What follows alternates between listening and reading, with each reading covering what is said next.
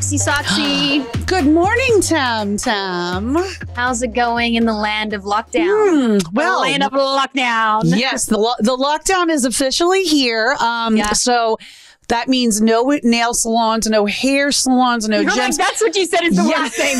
You're like, no nails, no hair. I'm like, there's a lot worse, like schools. And like, I mean, school. Well, now I feel like I've now, unfortunately, gotten used to this homeschool thing. I'm like, okay, it's homeschool, but if you see a cave woman sitting across from you next week, you know why. I've officially given up now. Oh, I've given up too. I've given up too. Like my underarms have got so much hair, and I just don't even care. I'm just like, who cares? Who's he gonna have sex with? Like he has no other option. He's stuck with me. So there is like the hair is growing in all different directions, and I'm fine with it. He does have another option. He has his right hand. I mean, oh my God, Roxy. He's not allowed to do that, Roxy. I am, but he can't. It's such a double standard. Right. I would be so mad if he did. I'd be like, what do you mean? No, you have the real wouldn't. deal? Oh my God, yes. I'd be so mad. Yes, I'm a terrible person. You're like, no pleasure unless I'm there. No pleasure for you, only pain. Well, talking about pleasure, because this woman has given me so much pleasure, not the sexual kind, yes, but in other ways. Maybe. Maybe. So we're talking today to Katherine Ryan, who is a comedian, a writer, a producer, a creator, a actress, a podcaster, a trailblazer. Oh my God, there's so many hyphenates. She's the next best thing in the comedy world. And I remember in the height of this pandemic feeling like there was no hope left and gravitating towards comedy specials because like it was the only thing that was like making me feel alive and better about the situation. Comedy specials like Middleton and Schwartz, Quarter Life Crisis, Ali Wong. And I came across Katherine Ryan's In Trouble. And I must say it was the funniest hour of stand-up comedy I'd ever heard, to the point where I DM'd her. I was just like, fuck it. You know, like when you just like have like, you're going to slide right in. Such a fan. And I was like, I don't even care if you're like, who is this? I was like, I'm going to DM her. And then she actually DM'd me back. And the whole time I was like on cloud now. My husband's like, who just messaged you? And I'm like, Katherine Ryan. So welcome. I just want to say your special was funny, smart, provocative, and everything else. So welcome to the show. Welcome, Katherine. You know what else is so good about her is she's so seemingly unapologetically herself. Like, yes, you can ask her anything, you can talk to her about anything, and if she doesn't want to answer or say, you know, give a reason, no. she's gonna say no. She'll say fuck off. She'll say fuck off. Is that right? Is that right, Kat? Yes, is that right? I mean, there's nothing really that I don't want to talk about. I don't understand. I think that maybe it goes hand in hand with being a lady, that we're supposed to be just discreet and apologetic. I can't even believe that we say she's unapologetically herself. Like, right. What? Are men unapologetically themselves? I mean, I don't care. I live my life with the confidence of an elderly man, I've always said. It's true. What are elderly men like? I don't really know. Elderly men are terrible. A lot of them are cute, but many of them have committed crimes, and they are proud of themselves, and they'll just sit back like weeing in an old armchair, and they don't care what they say. They're just very confident. Yeah. And based on nothing. They don't know their children, a lot of them. You know, it's a different time. Who are you? My husband always says, like, because he's 11 years older than me, he always said to me, like, I'm not going to change. He's like, I'm done. I'm 47 years old. He's like, this is it. Like, trying to, like, change my bad habits. He's like, you're fucked. Like, this is all you got. And I'm like, I'm trying to be better. I'm trying to. You know. And now that's not to say that there aren't older people. Like, I think a lot of times we give them a free pass and we go, well, that's just a crazy old lady. But then someone like Danny DeVito, he's in his 70s and he marches in the gay pride parades and he's very progressive. So I don't think that's an excuse. It's just. I'll let him know. I know. Also one of the kindest people, I have to say. He is like top notch. Yeah. He just, just top notch, just a nice guy. So, oh my God, we have so much to talk to you about. There's so many things I want to ask you. So you've been doing the comedy, has it been almost 15 years now? How long has it been? So. 15 years, right? Yeah, a lot of people hit the ground running and they go, this was my first gig, and then I gigged I think it's a lot of these boys who get really fixated and they love sports so much, or they love comedy and they do it every weekend. But I think from a more realistic vantage point. I was in university. I worked at Hooters. I had a very busy life that way. And I would just do stand-up. You said Hooters, right? Yeah. Okay. We'll talk about that in a bit. Keep going. Right. For the wings. It was for the wings. It was for the money. Yeah. It's actually a beautiful matriarchy. It's a great place to hang out with like-minded women all day, and hardly any men, actually. It was, women helping other women. But I didn't do stand-up religiously. I wasn't there every weekend. I would do a few amateur nights on a Wednesday, and that took a few years. I never believed that it would be my career. I just did it as an outlet, as a hobby. The same that you would go to a Zoom class or a Zoom. We just say Zoom class, a Zumba class, like a pottery class. I just did it with no aspirations of having a career, and then that just happened kind of by accident. Did you know, like you say that, and I started in like acting at 15 years old, and it was the only thing I wanted to do. And I think that in that way, I might have suffocated it. I think that I've had a total breakdown last night. And I said to my husband, like, what if I never get to where I thought I would? Like, have I failed my whole life? Like, has it just been, have I given up so much of my life? Like, I left my family in Australia to come here to be successful. And if you don't get to that success level, have you failed? And maybe the way you did it is the way that works, because you aren't throttling something and you're not suffocating something. And there's much more of a flow out than there is an obsessive need to succeed. And maybe that was one of the reasons why you did so well, because it was just something that you were enjoying every step of the way. Well, I think there's a lot more control with stand-up comedy than there is with acting. And I think you see a lot of women in LA who don't want to be stand-up comedians at all. They want to be actresses. But they have keenly figured out that if they can get 5 minutes on stage, and if they can be writers, then they have a better chance. I feel so badly for actors sometimes, because so many occasions you are just at the mercy of fate. You could be the best person and it's just not right for the role. And having had to sit in and what's the word? Judge auditions, audit audition. I don't know. That's a terrible, terrible position to be in, because genuinely everyone is talented, and it's just about choosing which voice is authentic for that one character. But when you do stand up, you're not trying to do that. You're just speaking your own authentic truth, and then either people gravitate toward it or they don't, or you can adjust, or you can always do it, put on your own gig. I think I could pivot a lot more ways. And to me, success is just, for me, it was always autonomy. And also, I think whatever your goals are, there are a lot of girls that I grew up with, I'm sure you're the same in Australia. Their definition of success was to get married after high school and have a family and live close to their parents. And I don't think that's any less of a success story than mine is, because those are the parameters within which they wanted to achieve, their goals. And it's about finding happiness too, right? I mean, that's what makes them happy. It's like once you reach where you want to go in that sense. But it seems like for you, like your goals were always like kind of higher. You've done the stand-up thing, and now you're doing the Duchess, which is an amazing show also. So what does that look like for you? Like, are we going to see more stand-up out of you, or do you want to go more the acting route now? I wouldn't even call the Duchess acting. Like, I was playing a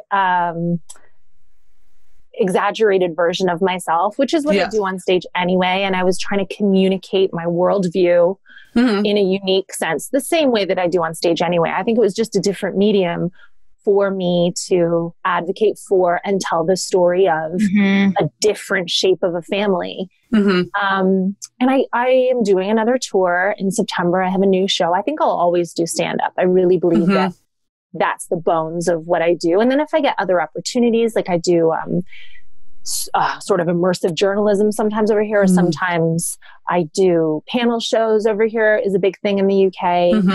And if I get opportunities, as long as it's comedy, like you'll never see me on The Crown for various reasons. I don't think I'm going to have like lip filler and breast implants on The Crown. And I just love to be challenged in all different comedy things, but it'll always be comedy. And to be truthful, I mean, I don't think sitcoms are anywhere near as fun as touring, and people tell you what to do when you're writing a sitcom. You have to collaborate with people when you're writing a sitcom, and you have to trust other people when you're doing a sitcom. And I don't work well with others. I love to be in control, left alone, the only person with a microphone. Control. Yeah, right. We've heard that one before here. It's hard to, that control word is such a, I feel like all the negativity in our lives comes from that obsession with control, because really we can only control things to a certain extent. But your career, like you said, you know, my hubby and I a couple of years ago started our own production company because we decided that, you know, it's taken me a long time to say this, but if we believe we're talented enough, and then, so what can you do, right? Instead of just whining about the fact that you're not getting this, this, and this, and you're not cast on this, this, and this, what can you do? What can you control? And control is, you know, creating something from nothing for yourself and then trying to get that made. But it's a hard, you know, we did a show, Aussie Girl, we got it made by Sony, and now we're waiting to see if we'll get picked up by Netflix. And I look at what you've done and the fact that you are on Netflix, and do you realize how lucky you are to have been able to get a show on Netflix when, I mean, that's everyone's pipe dream. No, definitely. I think it was an amazing opportunity, and I'm really grateful that I was able to tell that story. But again, even when nice things happen for me, it's the same feeling as when nice things don't happen for me. You know, I totally understand that a lot of it is just based on luck and if you and talent. Know, and yeah, right. You have to have the preparation. That's not true. There's a lot of people I'm like, why are they on TV? But most of the time it's luck and timing and talent, I think. Yeah, and I watch a lot of shows that I love that are canceled or that are never greenlit past a pilot. And I see a lot of shows that I think are shit that are in their 6th season. So, I mean, we don't all have the same taste. And my mother always said, if we all like the same thing, we'd all be married to your father. And that was a liberating thing to hear. I thought, yeah. And if they say no this time to Aussie Girl, they'll say yes next time or a time. But it does feel, I'm definitely grateful. So you just brought up your family. I'm curious, what do they think of your stand-up? Are they sort of, I know you're very close to your sister, so I can imagine she would be very supportive, or your parents as well, like supportive of the comedy and you know, where you've gone with it? Yeah, they're fine now. Yeah. Because I have a 5-bedroom house with a cinema in London. Yeah, because there's success going on. Right. Now, my mom has always been very supportive, to the point that The Late Show was my favorite show when I was a little girl. I loved David Letterman. I still do. I was not, you know, super politically engaged. I didn't really know what was going on with the interns, but I was a big fan. And my mother would always say, you could do that. The monologue was my favorite part. My mom would always say, you could be a comedian. And it's not that I didn't believe her. I just thought, why would I want to do that? It's not something that I ever considered. But comedy was always valued in my house. You were paid attention to if you were funny. And I really liked when the grown-ups respected me. I could feel that they respected me when they thought I was funny. I think it's a real show of mental dexterity and intelligence if you can sit at the table with a bunch of drunk Irish adults and hold court. I loved that feeling. So yeah, my mom especially has always been really supportive. When you, when I DM'd you that beautiful night that I'd seen your show, and you had said to me that you'll probably unfollow me now that I've told you my stalker ways. Just kidding. You wouldn't She's unfollow like, me. blocked. I would know. Roxy, she's not going to unfollow me. She's going to mute me, which means like I don't know that she's really unfollowed me in her mind, because it still looks like she follows me.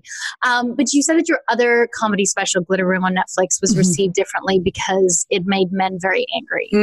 And the only bad reviews that I've ever read about any of your stuff when I did a deep dive AKA stalkership, Yeah.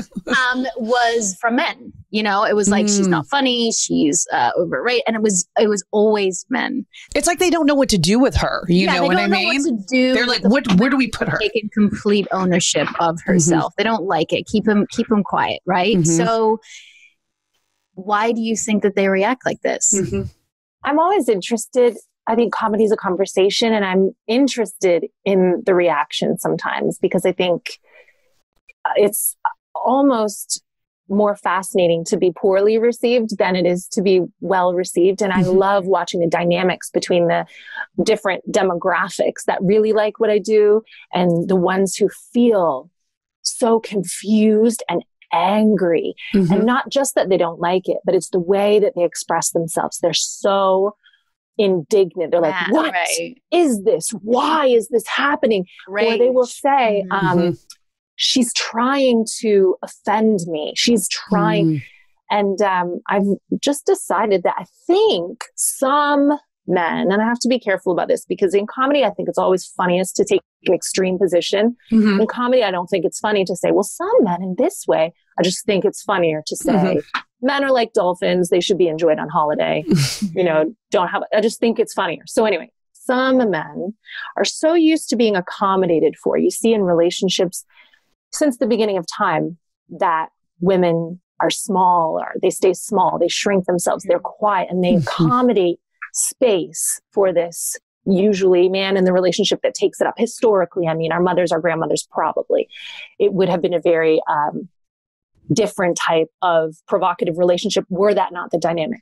So some men are so used to being accommodated for that I think we're in a place now where the absence of accommodation feels like provocation. So I'm not trying to provoke any men. I don't think about them at all.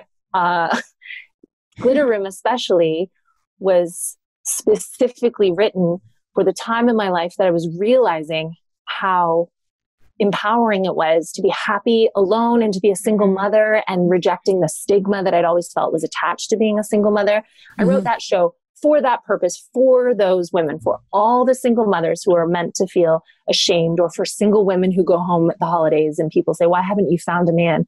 All these people, that's what I wrote that show for. I wasn't thinking about men. I wasn't thinking about offending men or not offending men, because I wasn't addressing them directly or accommodating them. Then they feel provoked. And I think that's really interesting. It is really interesting. And you brought up, you know, single parenthood and also just single people in general. And I feel like, especially single, you know, just go ahead and say single moms, like they don't get a fair shake. You know, like a single dad, people look at, they're like, oh my God, he's doing so much. You know, he's doing work and he's being this great dad. Yeah. Dad changed a diaper, you know, and it's like all, you know, hell breaks loose. But like with single women, it's like, oh God, what happened to her? What did she do something to, you know, fuck up her life, you know, fill in the blank, whatever it is. Why do you think that is? And why do you think that stigma is still there?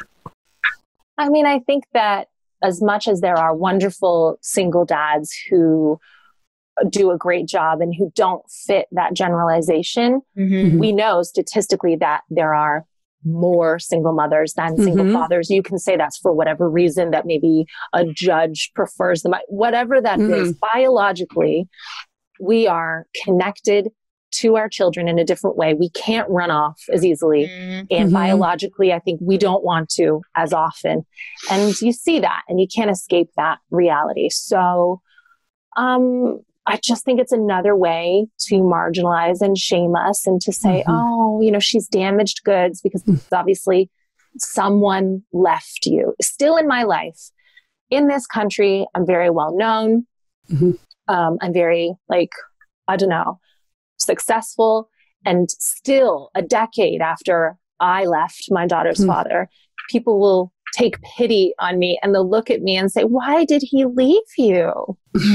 I'm like, because I asked him to several times. Like, I begged him to leave me. And he was hard to shake. And they just can't fathom a dynamic where one would choose that for some reason. And I don't really know why that is, but it's just, they just don't believe it. They think we're discarded in some way and that we don't have options.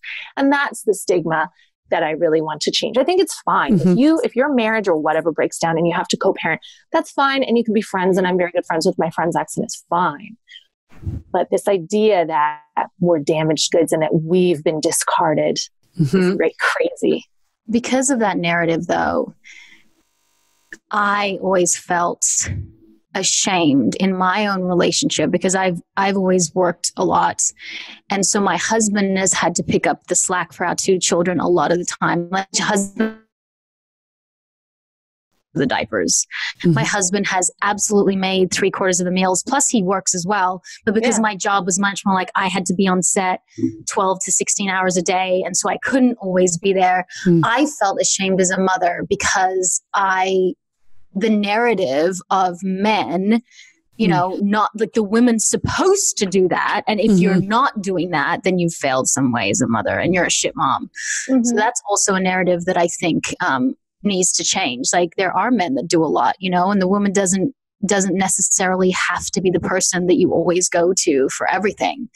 The idea marginalizes men as well because absolutely there are a ton of men who want to be more hands-on or stay home with their children. My husband stays home and people are shocked by that. They're like, what? There's judgment with any, of course. Anytime you, I can't even, I'm like so tired tonight. I'm running out of words. Anytime. I'm running out of words every day. I'm like, is it the mercury in the fish I'm eating? I know something. It's not like, or is it like, do I have a brain tumor? I was trying to think of Nicole Kidman's name for 25 minutes yesterday. I was like, what is her name? I was like, yes, if you can't think of Nicole, I'm sorry I interrupted you. Please keep going. Just anytime you deviate from the norm, there's going to be pushback. And I think that's why it's important for some of us to deviate very loudly. And also with a comedy edge too, which makes it more, it's entertaining. People respond to it. But it's interesting. I learned with Glitter Room, you know, I've always been a feminist. There are people who don't understand what that means. It's just about equality. But of course, people are dumb. I've realized that even with Glitter Room, which was released 2019, I think, maybe early 2019. Even with Glitter Room, that was too much feminism for people. And they liked it more universally when I was a little secret feminist Trojan horsing it in, kind of giggling a little bit. And I thought, oh, isn't that interesting? They don't want you to put all your cards on the table so clearly. You can trick them. If you want. They like that better. Which is why I was going to say this one thing about like, it's a subject that I think is important to talk about. And it does speak to feminism because I always walk around naked in my house. My husband's always like, literally, he's like, you do know you have showed your entire body to the neighbors. I'm like, well, lucky for them. I mean, like, I don't care. It's just, it's a boob is a boob is a boob. Like, I really don't care. So your comedy is obviously irreverent. It's also sexually irreverent. And I'm from Australia where sex is just, and nudity is just not a thing. It just isn't a thing. I mean, people have sex. And, you know, my husband said to me the other day, he's like, well, what happens when my kids have sex? And I'm like, well, hopefully they're protected and hopefully they know what they want and hopefully they're enjoying themselves. He's like, what do you mean? And I said, well, sex is a beautiful thing. It's a wonderful thing. And he's like, I just can't even talk about it. I feel like sex is still such a taboo subject. I feel like you talk about it a lot. How do people accept you when you talk about it? Is it more taboo in the States, you think, or is the UK much more open? I think it's interesting you say that about Australia. I think the UK is more open, possibly because, I mean, we just have different styles, I guess, different genres. Like, I don't get to do a lot of stand-up in America, but I have from time to time when I'm in LA, gone on to the Improv or the Comedy Store, and that's rare for me, but it is shocking. Just the small shift in tone. I find that American stand-ups, and this is not a criticism in any way, it's just what the audiences want and what the zeitgeist is at the time, I guess. American stand-ups, in my experience, talk a lot more about drugs and race. Yeah. And then here, we would discuss maybe structures of prejudice, but we would never be like, so this Indian guy walks in and, you know, this is a black guy who says this, and this is what this is how white guys drive is, you know, I'm paraphrasing, but we don't have that at all. And people like when you talk about sex, because I think it unifies people. Something we all hopefully do. Yeah, right. I was going to say most everybody hopefully is doing it one way or another. And it's a good thing. Like at the end, it's like a positive thing. Well, even the government released some advice during COVID saying that the government, this is the Queen's British government, said that you should, if you're going to be dating people that you don't know very well, then you should avoid having sex face to face. Oh, the Queen is telling us to have sex. I knew she was a little risque, but yeah, she's a wild one, that one. But that's pretty progressive. Like the government of the United Kingdom of Great Britain just being like, get it from behind, wear a mask. Doggy style, preferred method, what do you call it? Position. Yes. Is it Nicole Kidman? Nicole Kidman. See, yeah. I'm like, her name's Nicole Kidman. Her name's Nicole Kidman. So I mean, this has been probably the hardest time of, I think, all of our lives during this pandemic. How have you been during this? Has your mental health suffered? Or is that even something that you need to check in on? Like Roxy and I do every day. Are you okay? Are you depressed? Are you anxious? Like, how are you going? Yeah. Or is that something that you're just much more of an accepting person of, you know, this is what it is as it is? I don't love it, of course, but I understand that I'm in a much more privileged position than most. So therefore I can't complain. I think that a lot of people reject privilege. They feel defensive and they say, no, I'm not privileged because actually I had to work on a farm, and I'm not privileged because, you know, I have allergies. But I find that taking a moment to just recognize the privilege that you do have and feel grateful, it is good for your mental health in a way, because it checks you. You go, okay, well, Katherine, you have nothing to complain about. So it's good to get that perspective sometimes, but also I kind of live anxiety free. It's really weird because hanging around with creatives, a lot of my friends are like neurodynamic and they talk about having anxiety. And I just like truly don't give a shit about anything. I'm always exactly like this. Just does that lead to more depression, or is that not, you know, I'm not saying that came across wrong, like you look depressed, that's not what I'm saying, but because just being even sometimes, does that mean like you take on the weight of the world when it isn't, you know? I don't know. I just don't think I'm smart enough to get hyped up about anything. Like I'm very happy. I have a lot of dogs. That helps. Yeah. The dogs. I don't know what it is. I just think I'm just happy all the time. And I haven't enjoyed this. And I have had some like financial insecurity, like, ooh, what's going to happen? Ooh, can we tour anymore? I've thought about those things. And then I worry about the greater impact of all this. And of course I have opinions about how it's being dealt with. And my husband is a little bit of a conspiracy theorist these days. So then I listen to his takes as well. I'm like, ooh, you know, I don't love it by any means, but I don't have depression or anxiety. I have salt and vinegar chips. Which is always a go-to. How has like parenting been during this time for you? Because I know for Tammin and I, like we talk about this, you know, we've been in homeschool since March, and it's, you know, it's been a bit of a struggle. I mean, I know for me, I don't feel like I'm a teacher, you know, like in that way, you know, daily doing all the things. Right. The patience that is required and just, you know, the care and all of it. But how has that been for you? Because we're all sort of struggling with our kids a little bit, I would imagine. Yeah. You know, I think it's fully offensive for parents to try to teach. I feel like, how dare you? That's someone's entire career. Like someone went to university and they take a low paying, thankless job just to teach your children things they don't want to know. I'm not even going to try to do that. So I took a very hands-off approach to homeschooling. My daughter's love it. Yeah. My daughter's older though. She's 11. So I do feel so badly for people who have 1-year-olds, 2-year-olds, 3. I mean, that is a ridiculous age to be told you can't go to the park and you can't see your friends. I think the effects of that will be discovered at some point for some kids. You're not supposed to just see one face all the time. I said to my husband that, and I'm saying I said to my husband a lot in this conversation because he's the only person I see. I said also today, I was like, we can't fight because we only have each other. There's no other choice. There's stop being a dick. I'll stop being a dick. But I said to him the other day, I said, I worry that I might be doing irreparable damage to my relationship with my daughter, which I've never actually spoken about on a podcast before because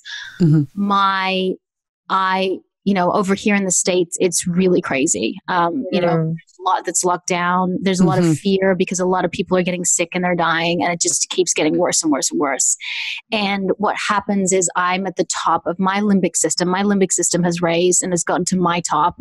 And then she becomes the brunt of my frustration. So that when she says she doesn't understand what 10 plus 5 is, I'm like, it's so easy. Every other kid knows what they're doing, which at some point is going to affect her. And she's at some point going to be the therapist saying, like, my mother didn't believe in me. You're supposed to be doing words of encouragement. It's just like, I worry that the relationships we have with our kids and our daughters and our sons, are going to be affected in some way. And that's what scares me and makes me the saddest about all of this, because you can't keep your shit. I mean, maybe you can, Katherine, because you seem to always have your shit together.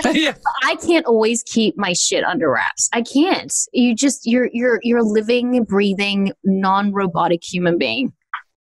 Yeah. Well, I do think it's really nice for kids to see you unravel, actually, because their nervous system is still developing. And I think if everything is utopian in your life and you don't see things go badly, one day something's going to go really badly for your daughter, and you don't want it to be the first time. You want her to get in a argument at school or get dumped by someone and have her heart broken. And then you want her to know, oh no, you know what? I remember in childhood, a lot of times my mom would lose it. And then, or a lot of times my mom would cry in bed all day and be really sad. Or a lot of times there'd be arguments. And then 5 hours, 12 hours later, everything was okay again. And I think it's good for them to see the pattern of having a quarrel or being hurt or being sad and then recovering. So I think that's all right. And I think it's okay to be human with your children. They are experiencing some level of understanding and stress about this pandemic too. So I mean, COVID or no COVID, we're all doing irreparable damage to our daughters. Make no mistake about that. So that's fine. That's good to know. Yeah. But you're also a kind of a newlywed too, at this point. And your love story is like so amazing. I mean, you knew him 20 years ago in high school sweethearts. Or you were dating in high school too, correct?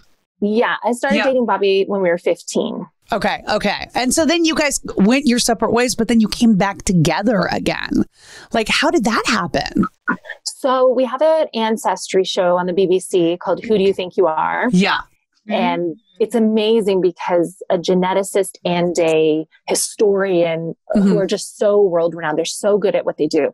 They dig through your past and they can find 10 generations of your family. And there's an actor in this country called Danny Dyer. And he's a real lad, like a real Cockney.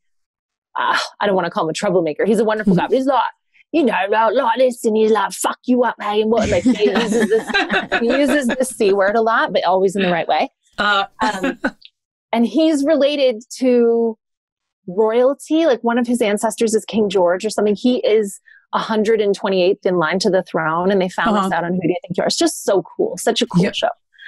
So I was hoping I would have some Danny Dyer story, but without any involvement in colonialism or slavery. Right. And then I was back in Canada searching my ancestry, which turned out to be just a lot of like preachers and fishermen. But Bobby walked into this bar, and he really was, I have to say, and all my ex-boyfriends can tell you this, when you speak about your past and ex-partners and stuff, I kind of hated everyone, but I would always be like, oh, I really did love Bobby though. My first boyfriend, Bobby, I really loved Bobby. I truly did. And then we were 15 and I just believed, maybe I really loved him because I was 15 and nothing terrible had happened to me yet. But he walked into this bar and I was like, whoa. And of course I was drinking because my sister was there. And I had to film at 7 a.m, but I got it in my head that it would be hilarious to sleep with him. So I brought him back to my mother's house, and my mother was out of town.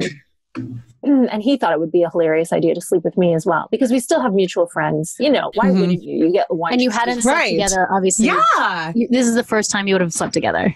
I moved to a different country, and he was married for a while. Like, we didn't speak at all for really 20 years. Wow. And then I realized my mom's brother-in-law was actually home the entire time, just being traumatized by the sound. You know, I didn't know anyone else was home. But he is cool. He never grassed me out. He never told anyone what he saw or heard that night. That's a lot of pressure for him. Not having sex with that long, and then to be like, hey, we're going to have sex. For him, was the expectations really high? And like, you know, I don't know. I'm probably going to have to cut this out because my husband will be like, you can't say this. But like the first time I had sex with my husband, I was like, done. Like, I'm going to marry this guy because fucking... Like, why would I go anywhere else? Like, I found it. I'm good. He seems really nice. No, he doesn't. He's a nice guy. He's funny. He's smart, whatever. But if you don't have that sexual chemistry, like, I don't think I could marry someone if I didn't have a sexual chemistry. Like, people do, but like, and I'm talking like explosions, you know? Yeah, so, they shouldn't. Yeah. Right. So when you first had sex with him after 20 years, it must have been something pretty incredible because... Or maybe not. I don't know. You tell me. Well, the first time we had sex, we were 16. So that's what I said. Okay. So you did. So you had it revisit. First. And okay. Oh, I see. Was that the first time I ever had sex with him? No, I was a little slag. I had sex with him when I was 16. You had to test drive the car. Was it different? Right. What's the point of not, you know? Yeah. I mean, like now he'd had sex more than once. No, it was great. So you said something about your husband that he won't like. I'll say something about my husband he won't like. He dated, you know, people are very modern now. So some of the women that he had dated also had slept with women. Mm-hmm. Yeah. And I'm really vanilla, and I was in a relationship for a really long time. So I've never slept with a woman. I've never slept with a woman. I've never had sex with a man who's had sex with a man. I'm very boring that way. But some women that he dated had sex with women. And I think those are great women for everyone's husband to be sleeping with, because they teach them a lot, apparently. I love these women. I'm like, what you need to do is have sex with more lesbians. Well, I mean, yes, he's great. No, it was like amazing. And he was so sweet too. And I didn't want to fall in love with him. And he's texting me right after, not playing any games, just being really lovely. And this was right after I had done Glitter Roommates, before it ever came out on Netflix. It was this anthem to being alone. And I really, truly did want to be alone. I was looking forward to becoming an eccentric elderly woman with even more little dogs and doing everything I wanted to do and being uncompromising. And then I just married him 6 months later, genuinely because I couldn't think of a reason why not to. Yeah. Did you try not to? You tried not to. Yeah. Like you tried to reason with it and say like, no. That's why your life is the way it is, because you're not throttling everything. It's able to free flow out of you. That's why you're getting the guy, and that's why you're getting the show, and like that's why you're getting the life. It's because you're not suffocating it, and that is such a lesson on letting things flow, which is so hard to do. Yeah. I mean, you're letting go of control. Was your first sex, Roxy? What was that like? Oh, my first sex. You have to say one thing David doesn't like, because we both have. Let's see. So sex the first time with him. So I met him on like a work trip in Miami.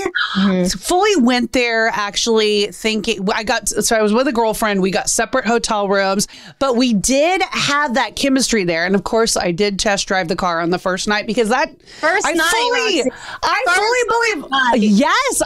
fully believe, what is the point of wasting time if you're not going to know, you know?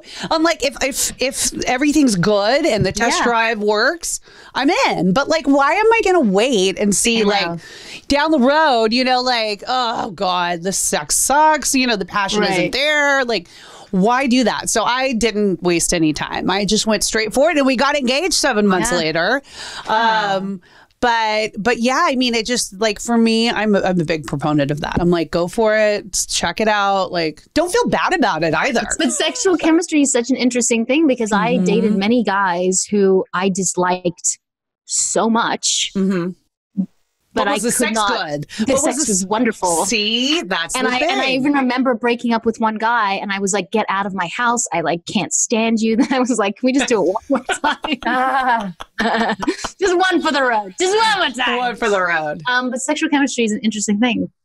Good for you. I love that you did that. You're like, you're finished. However, one last hurrah. And he didn't say no. So yeah.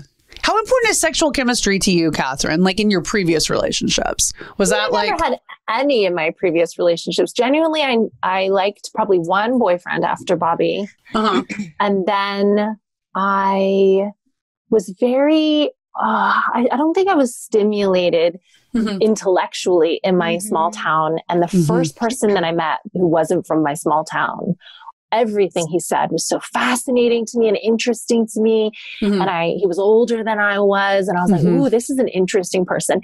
And then I would like them. I would sexually start to be interested because I liked them. It was always intellectual for me first. Yeah. And I was always making mistakes because I wasn't, I was using this little tiny intellectual brain that's so new instead of leading with this intuition that is thousands of years old. I wasn't using that muscle. And then I would end up with these absolute scoundrels and vagrants.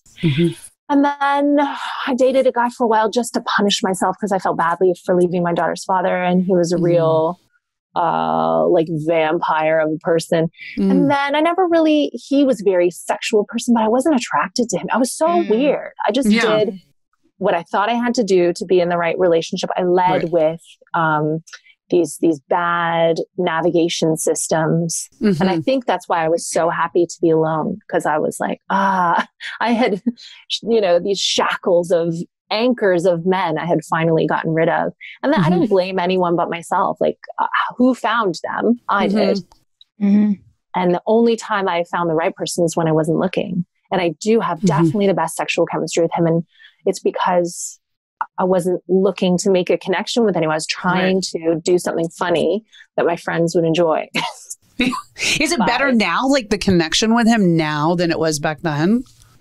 I mean, we've just always, he feels like family to me. It's really weird. I've known him since I was a child. So yeah, we have a lovely connection now. And we've been through, an actual, like system of ups and downs and been together now in a pandemic for a year. So it's accelerated our relationship a lot. So we're not really like newlyweds at all.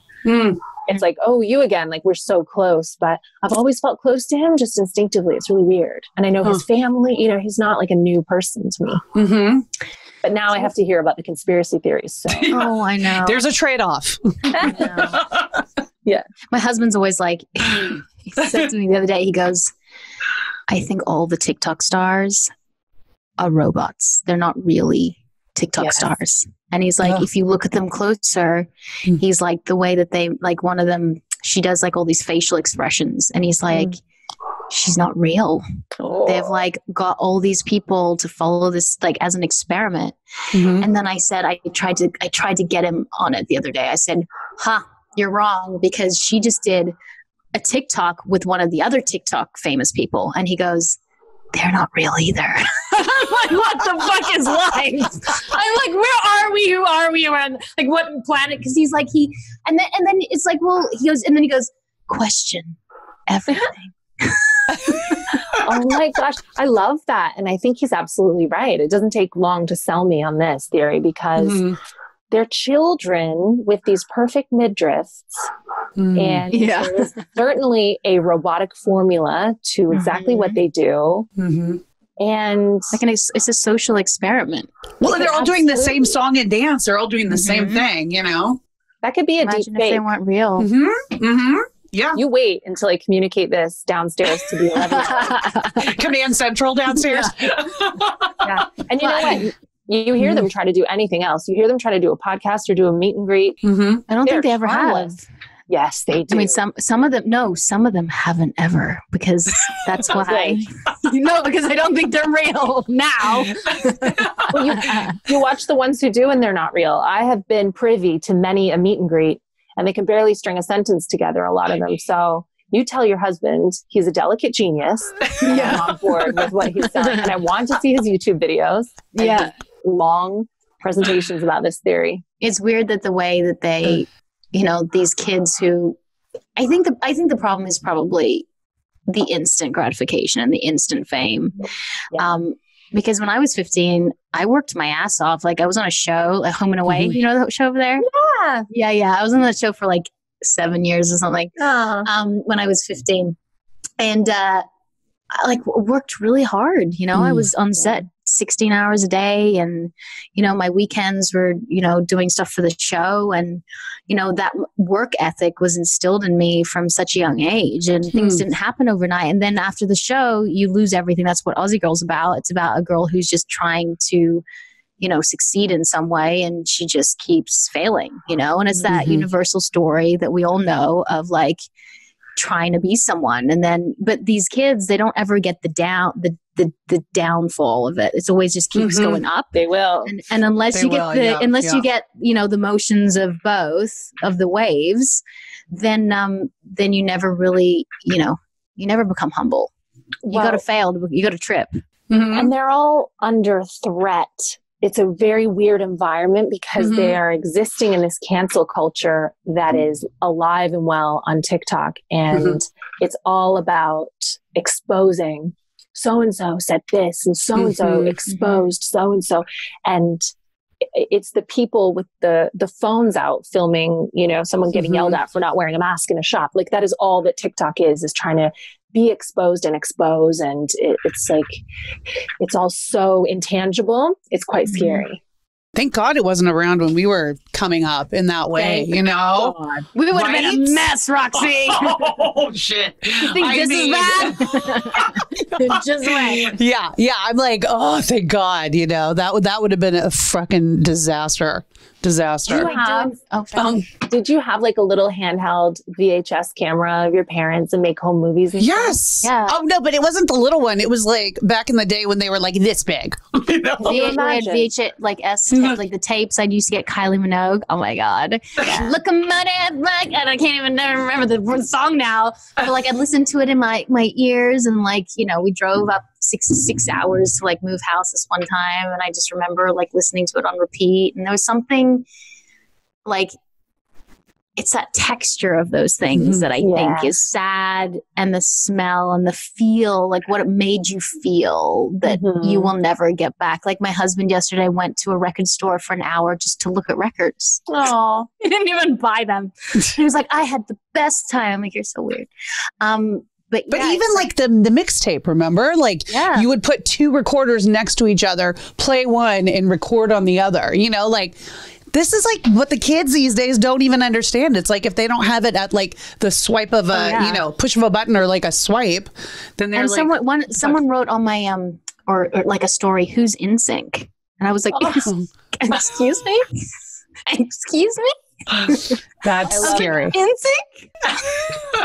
I know, like Katy Perry brought Missy Elliott out at the Super Bowl or something, and all these kids were like, she's so great to introduce this new artist, Missy Elliott.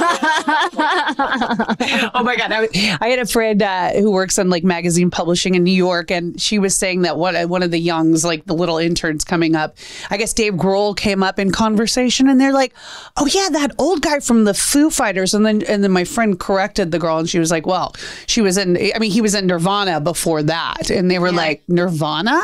Hadn't even heard of Kurt Cobain, like none of it. I'm like, isn't nostalgia such a terrible feeling?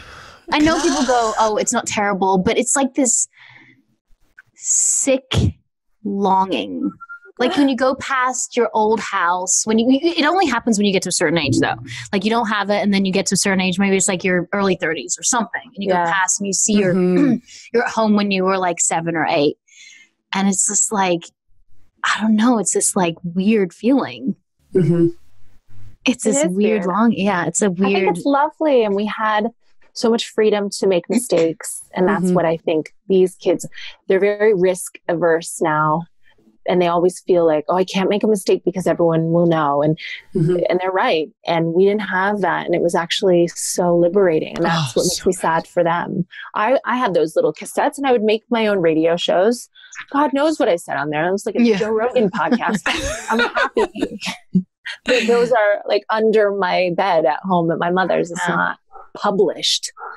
See, but you have that, and it's so fucked up because our kids will not have that. They won't have that, like, you know, option to step back and be. I mean, we can try to give that to them as much as we can, but like, the way the world is working and the way it's going, they're not going to have what we had and be able to kind of be themselves and grow on their own and not be influenced by all these other, you know, things. But that being said, I watched Lenox Hill, which is that show on Netflix about that hospital in New York City that does a lot of like brain tumors, cancer. And I thought I wouldn't be able to watch it. And it was just magnificent. I just thought, you know, now I understand the human brain so much better. And it's just a thing. Like it's something that they get, you know, it became less scary when you unveil a lot of it. And I just realized that, yes, our children won't have the mixtapes, but what they will have, which we didn't have when it comes to things like disease. I mean, they are taking away tumors that they 20 years ago would never have been able to touch through like threads. They put threads into your brain and suck it out through a tube that they would never have been able to do. Wow. And they'll get to a point where they might not even have to like go into your brain and do it, you know? So you always get something to give something. But you'll be dead anyway from eating bats and rats. Thanks. And One way or another. Let you go, we have to do quickly. Never have I ever, and then you can go and like be a person again, and like I don't know. I'm being a person right be now. Happy. Just be happy. I know. We did. Someone sent me a tracksuit, a like custom. It's so amazing. I wish I could show you this. It's like what they would wear in the Golden Girls. I know this is a podcast, but like it's no, we film it. Oh, okay. She's like, we've got you on film, girl. It's so like the tracksuit of my like 65-year-old dreams, but now I love it. I'm living my best. Dressing like a golden girl is like the ultimate. Dressing like a golden girl is literally the ultimate. Oh my God, the goal aesthetic. Yeah. Okay. Never have I ever. So this game's super easy. You just have to say, we say, never have I ever like eaten the head of a bat. And you like, be like, I have, or I haven't. Okay. It's ready. Okay. Okay.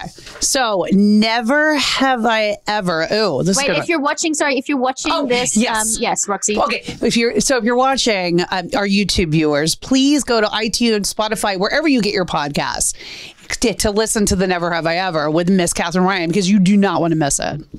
All right. Okay. Well, we should let you go because, like, again, you have other things to do. Okay, Katherine, tell us all about the best place to find you, social media right now. Yeah. Okay. Well, I had a website, but my friend is divorcing the person who hosted it right now. Damn it. Don't you hate when that happens? Yeah. So right now it like defaults to this Australian freight shipping company, which is fine.